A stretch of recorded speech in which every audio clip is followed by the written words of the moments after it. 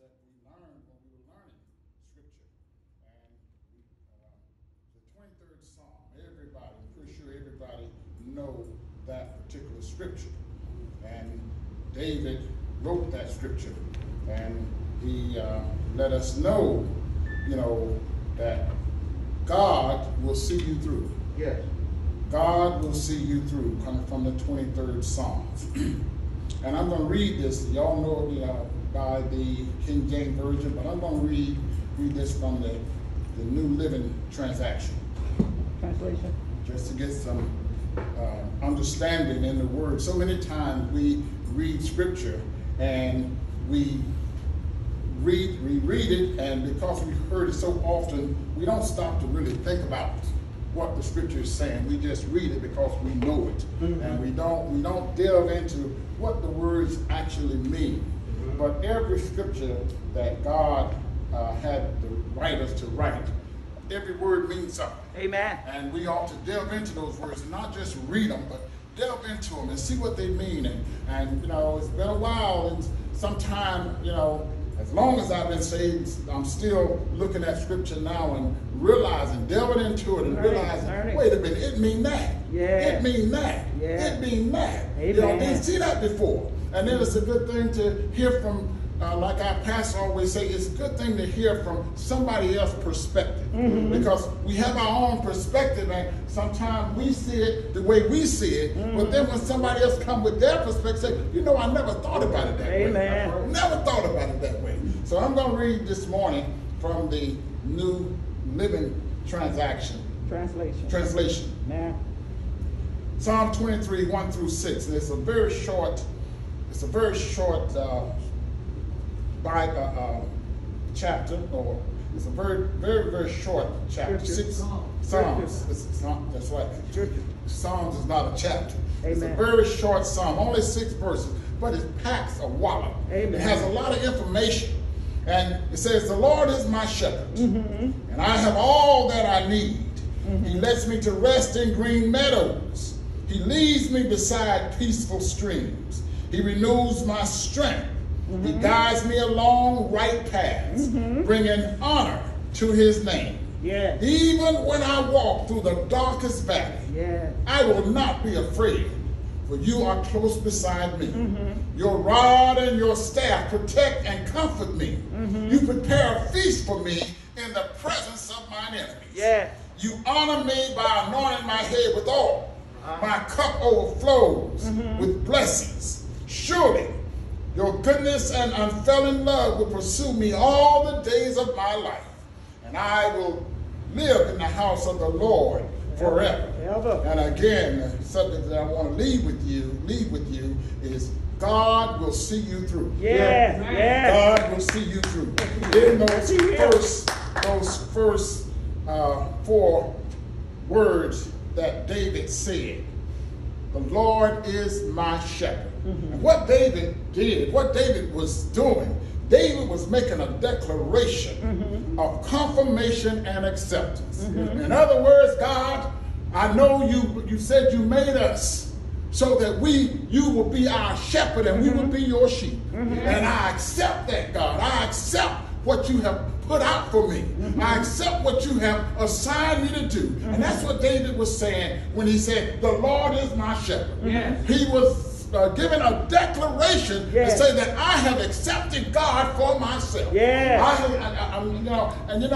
think about, I talk to my brothers a lot, my 4 brothers a lot, and we talk about God a lot. We talk about Mama a lot, and talk about how she used to pray for us. We even sing the song, somebody prayed for me, kept me on their mind, took out the time and prayed for me. God knows my mother prayed for us all the time. She prayed for us 8 kids all the time. But you know what? I can't, God kept me because of some of her prayers. Amen. But I can't get into heaven on Mama's prayer. All right. I have to accept God for myself. I have to accept the relationship with God for myself. And that's what David was saying, that I accept you, God, for myself. The Lord is my shepherd. My shepherd.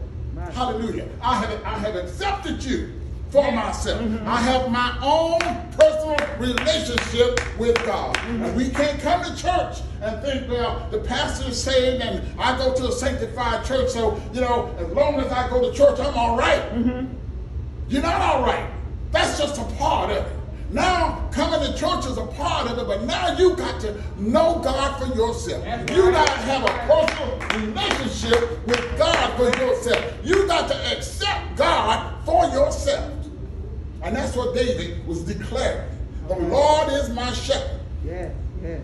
And then he said, and this is a very popular psalm. Here David talks about even when I walk through the darkest valley. And that's what we, you know, we know everything that happened during that psalm. But the one part that I want to talk about today is the part about when David went through the valley. But the thing is, David prepared himself to go through that valley. Yeah. When he accepted God, he prepared himself to go through the valley. Yeah. So even when I walk through the darkest valley, I will not be afraid, for you are close beside me. Every Christian learns that life journey is not always smooth or perfect. We will have valley experiences. When everything goes well, we should enjoy and be thankful to God for the times we find ourselves singing, whistling, laughing, and smiling as we travel along. But then we discover that there are bumps, detours, even collisions that can bring our joy to a screeching halt. It is certainly not a lack of faith. It's certainly not a lack of faith. It's just life on this planet Earth. And you know, and that's why, you know, y'all hear me say a lot, often, that don't give the devil the credit all the time. A lot of things that happen in life, just like the writer said here, a lot of things that happen in life, it's not because, a lot of negative things happen, it's not because the devil caused it. A lot of things happen because we're in the world, because blood's running warm in our veins. Because like the pastor always say, I'm alive and I know I'm alive. A lot of things happen just because we are here. But the negative things that happen, a lot of times the first thing we want to say, look what the devil did. Look at this old devil. Look at it. And you know what the devil is doing? He's doing one of these numbers. Yeah, give me some more. Give me some more accolades. Give me some more. I'll take all the, even though I didn't do it, I'll take the credit. But we shouldn't do that. We should give the credit to God, no matter how bad the situation is. I just read the scripture. Everything that's just, everything that's positive, everything that's good. Think on these things. Let's stop giving the devil the credit. Amen. Because he don't deserve the credit. Even in the bad times. Somebody said, in the good times we ought to praise his name. But in the bad times we ought to do the same. Do the same. Amen. Let's stop giving the devil the credit. Because he don't deserve the credit. Amen. Bad experiences are low points in our lives that we all must go through at one time or another. Sometimes we feel like we're the only one going through, but we're not. And this is the reason for God wants us to come together sometimes. God wants us to meet and see and hear what other people are going through. Sometimes we stay home, shut up at home. We're going through and we're staying home, and the more negative things that's happening, the more situations that we can't handle that's happening, we tend to draw back and get distraught and get discouraged. But we need to come together and listen to some of the testimonies that, you know, that the church mothers say, well, I went through this and God brought me out. And you say, and then we say, well, you know, I'm going through some of the same stuff that she just testified about. Hallelujah. I'm going through some of the same stuff she just testified about. So if God will bring her out, sure enough, God will bring me out. Amen. That's why we need to come together and be with one another. We're brothers and sisters in this thing. We're family in this thing. And families stick together. Hallelujah. Families stick together. So all of us eventually are going to have our valley moments. From the Bible, we read about great men and women of God who suffered and went through valley experiences in their life. For example, Moses was opposed by Israelites whom he spent his life loving and leading. Yes. Moses had a whole lot of different valley experiences, but he came through them. Amen. And these patriarchs, God had the writers to write this down so that even today, that we can realize that the same God that worked for them way back over 2,000 years ago, that same God is here working for us.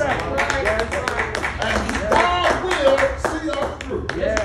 God will, no matter how bad the situation is, no matter how low we get, God will see us through. Why? Because he is God. Yeah. David said in this psalm, he said, he set the table out before me in the presence of my enemy. Basically what God was saying, God is the baddest thing in the valley. He set a table for me to sit down and feast in the presence of my enemy and dare my enemy to say anything. Dare my enemy to touch me. I can eat in peace. Because God is the toughest thing in the valley. And that's what David wants us to understand. That even as we have our valley situations, God is down there in the valley with us. His peace is down in the valley with us. His joy is down in the valley with us. Sometimes it's not so joyous in the valley. Sometimes we have to cry in the valley. Sometimes we have to moan in the valley. Sometimes we have to fight our way through floods and flash floods in the valley. But God is right there. God is right there with us in the valley. God will see you through. Mother Gist said a couple of weeks ago that, he asked the question, who's in charge? Who's in charge? No matter who's in the White House, who's in charge? Got it. Our peace and our joy and our hope is not in the White House. Our hope is not in Congress, but our hope is in God. Hallelujah. Hallelujah. Who's in charge? We have to remember that as Christians. When we're in the valley, we have to remember who's in charge. God is still in charge. I signed up for this journey because of God, because he said he'd keep me in perfect peace. Whose mind is stayed on him. That's why I signed up for this journey. So now that same God that I'm going through, that I'm having problems in the valley, now that I'm fighting my way through the valley, I have to remember as a Christian, like David did, I have to make my declaration. Let God know that, God, I'm still your sheep and you still my God. And I'm trusting and believing you that you're going to keep me, that you're going to see me through.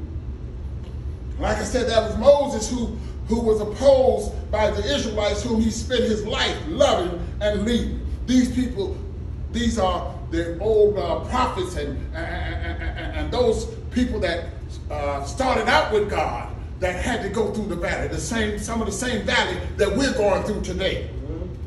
David dodged the spears thrown at him by King Saul. David loved Saul with all his might. David loved Saul with all his heart. And he even played the harp for Saul. And Saul got jealous and thought that David was after his throne. God had already told David that he would be the next king, but he wasn't going to take the kingdom, away from Saul. But Saul felt different. And he started trying to kill David. And David had to run for his life. And so many times, when we get confronted, the man part of us, the human part of us, we want to fight back. But God said, don't fight. This battle is not yours. It's not yours. This battle is not yours. This yes. battle belongs to me. Go ahead and run. Go ahead and run. Hallelujah. So many times we look and say, well, if I run, people are going to think little of me. Run. God said run. Let's do what God said do. Run. Don't worry about what man thinks of you, but let's do what God said do. Hallelujah. Ruth went through the valley by the death of her husband and became a stranger in a strange land. Ruth, after her husband died, she had to leave her land and go to a land that she didn't know nothing about. But God fixed it for her. God fixed it for her. God helped her. God saw her through. She was one of those people that went through the valley and she made it out. Jeremiah was beaten and thrown into a pit because he prophesied what the king didn't want him to prophesy. He said the things that God wanted him to say opposed to what man wanted him to say. Yes. And he was thrown into a pit, but God fixed it. God brought him out of that pit.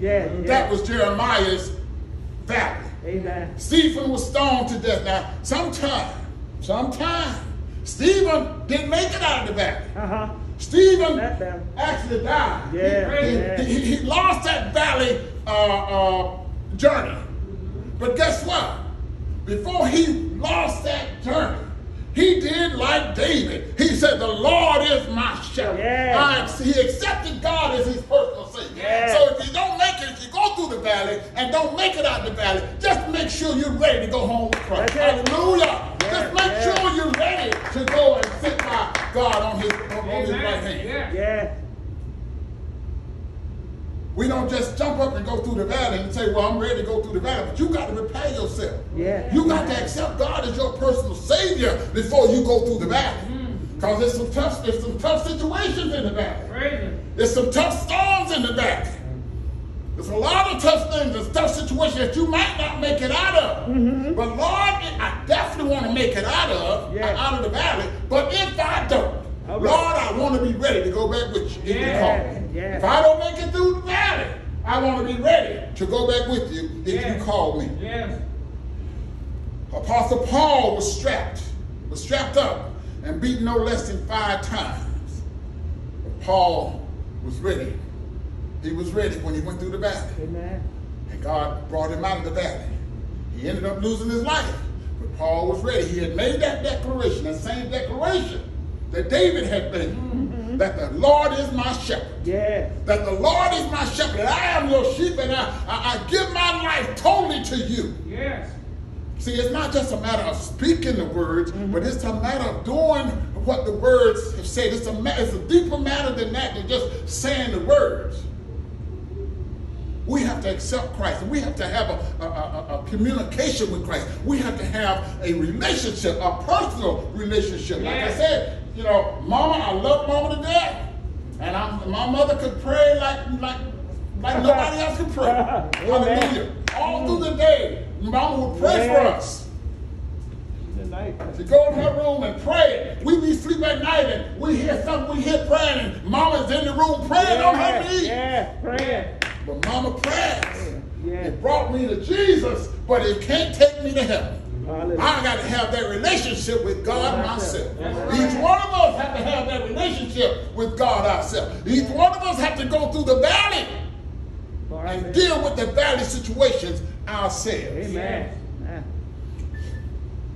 Joseph discovered at a young age that the road to life is not always smooth. His story is filled with rejection, false attacks, and a lot of them by his own family members. So you know he felt dejected. He had accusations against him, even enslavement, imprisonment, and long stretches of loneliness. Your valley experience probably won't come close to some of those old patriarchs. However, each one of your valley experiences is and will be just as real as theirs was to them. So we need to prepare for those valley experiences that we're going to have. And the only way to do that is accept Christ as your personal Savior. And get to know Him for yourself. And the good thing about a valley experience, a valley experience is only temporary. Hallelujah. Valley experience is only temporary. What David was trying to let us know in these 6 verses is that God will see you through every one of your valley experiences. And that the valley is only temporary. You are not a permanent resident of the valley, and your valley experience is only temporary.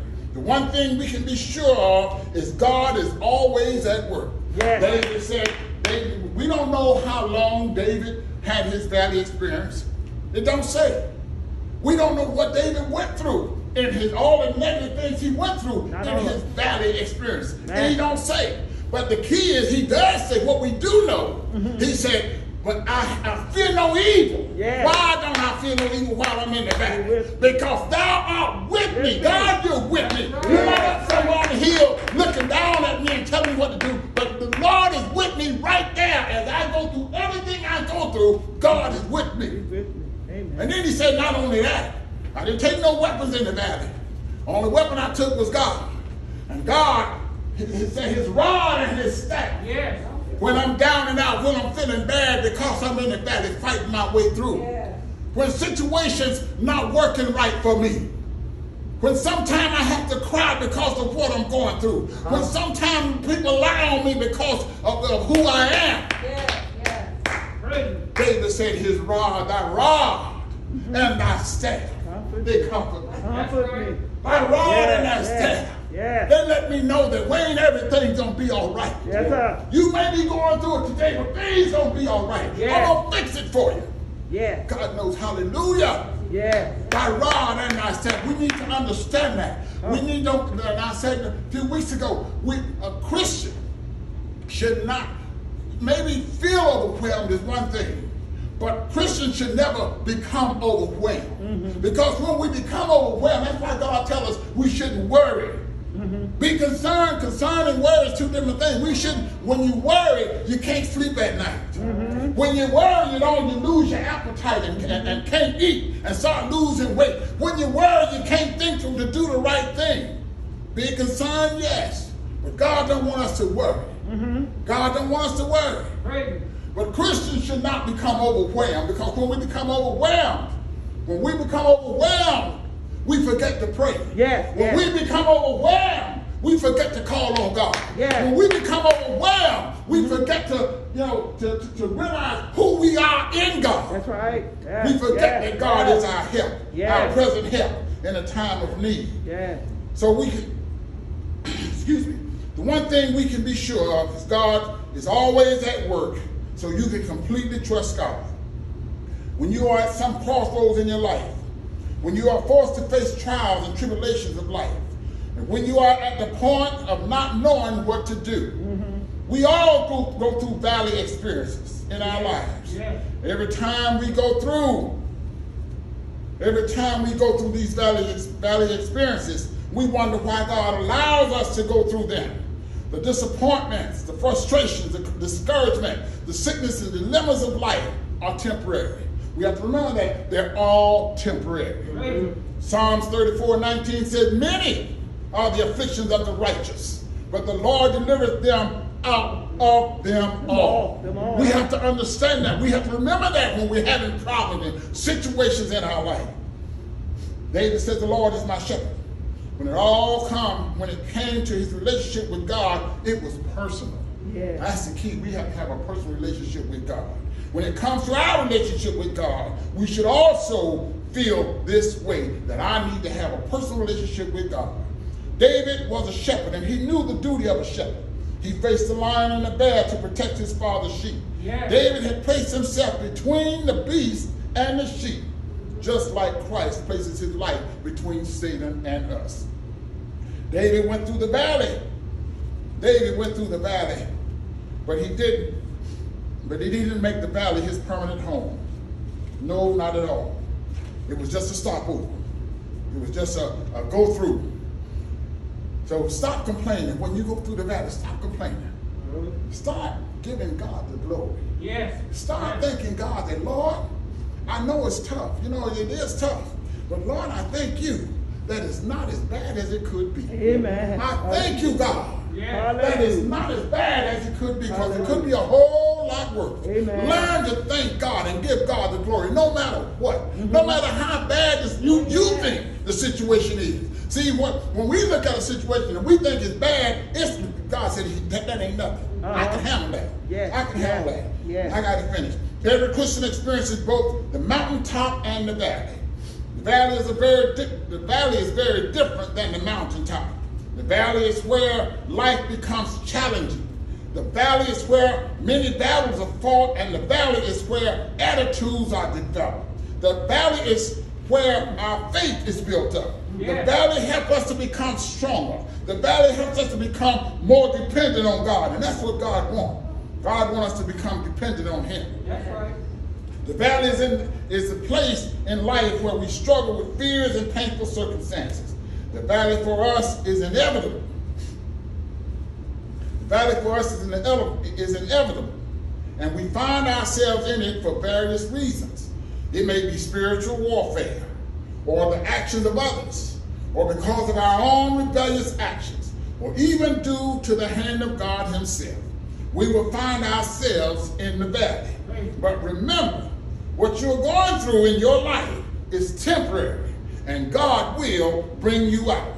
The true measure, somebody said the true measure of a man is not that he has adversity in his life, but how he handles that adversity. The same with Christians. When adversity comes in our life, and we're going to whine and stay home and blame God for everything, or we're going to say, God, to God be the glory. To God be the glory. I praise you, God. No matter for whatever situation I'm in, I praise you and I give you the glory.